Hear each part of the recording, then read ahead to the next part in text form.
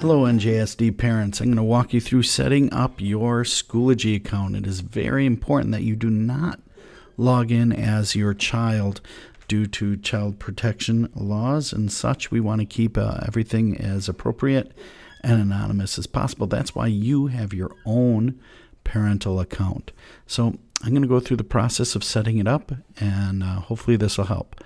What we need to do is go to in our web browser, go to Schoology, SCHOOLOGY.com. And once we're there, we get a welcome screen, and we need to click on the button that says Sign Up.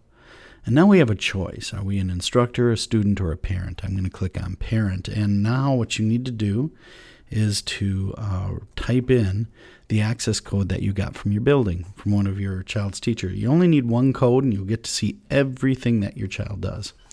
Now that I have mine in, I'm going to click on Continue, and I'm going to type in my name, and there we go. And then I have to create a password.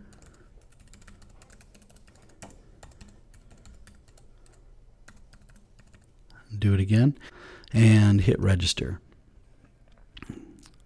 You won't see that pop up. That's just for me. And there we go. I'm all set as a parent. And basically, this is my welcome screen. Right up here, I can click on my child to go see everything that child is involved in, and I get their view. You do get some of these pop-up menus that walk you through a general tour of everything, but look for more videos from me on the parent view. So that's it. That's how you get all signed up.